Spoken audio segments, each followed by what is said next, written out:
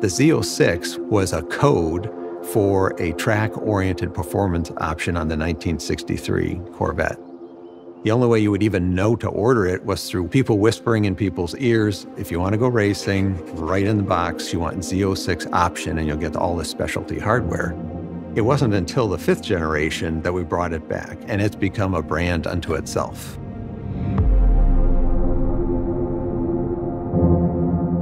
You want it to go faster, stop faster, turn faster. Basically, it's the most track-oriented Corvette that we do.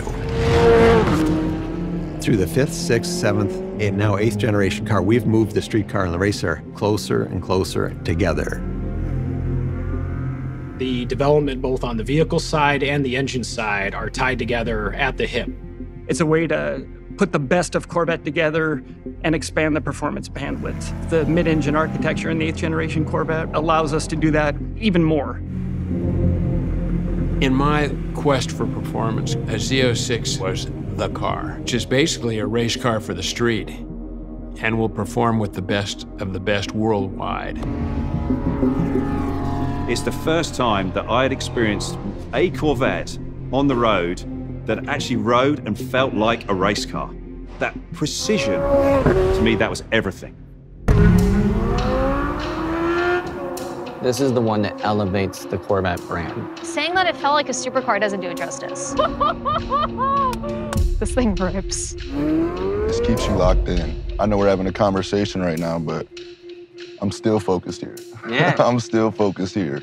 The other people that we're competing against that are in a price range that is unique to themselves are going to look back at this as the one that changes how they operate.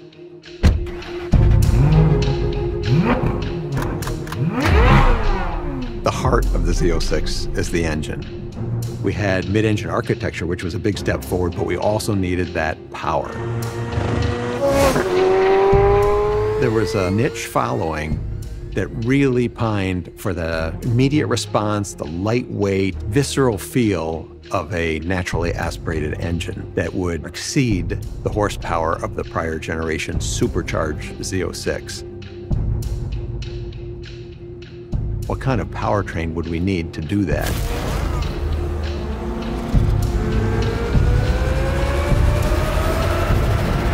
The only way to achieve that is to do the highest horsepower naturally aspirated V8 that's ever done in automotive history. That's what had to happen.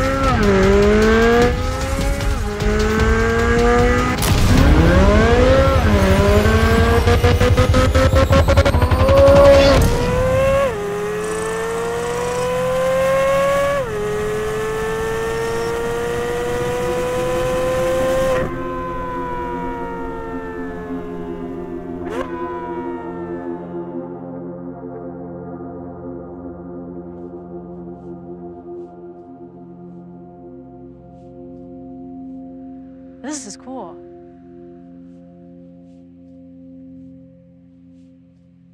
Wait, I gotta look at the engine.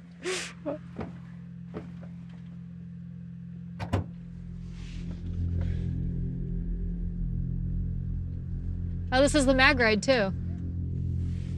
I just started. Wait, can I start it?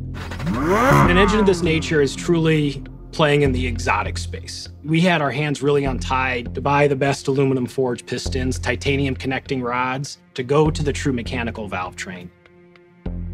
It is a low volume, hand-built, precision engine. The big advantages of moving to a flat plane crank is the mass in the engine that's moving the fastest is much lighter. And in doing that allows the engine to accelerate in speed much more rapidly than any small block before it, and also achieved more than 650 horsepower, making it the most powerful naturally aspirated V8 engine in a production car. We only do a mid-engine car once. We really looked at how to get the engine that we really all wanted to have, which was a flat plane crank V8. That was what we really wanted to do. Step on it, step on it. Oh my God! Oh, it revs so hard! This is crazy! Oh my God, it's still going! Having a C8 steering myself, Z51 package, just to see the RPM go to 8.5K, I think it's actually 8,600. Yep. This is nuts. Most of us are used to shifting a V8, 65, 6,600 at the highest. The LT6 will rev to 8,600 RPM. From 7,000 to almost 9,000 was a whole different range that not many people get to experience. And it makes power the whole way up. So even when you're up in those higher RPM ranges, you could tell when we stepped into the gas more, you could still feel it pulling. Yeah. Wow.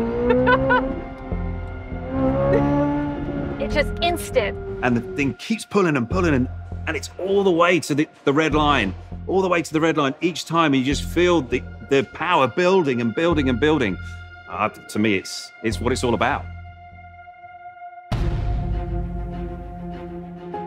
That speed enables the engine to pump more air, process more fuel, and produce more power.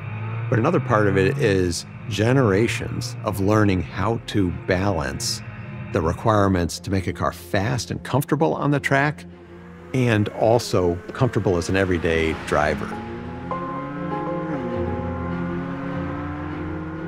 The manufacturing tolerances in this engine are race car tight, and that requires a skilled operator and custom shims to make the resulting engine essentially fit net, no gaps anywhere. This engine runs to 8,600 RPM. That's by far the quickest spinning engine we've ever done. And the only way you do that is to have extremely precise manufacturing.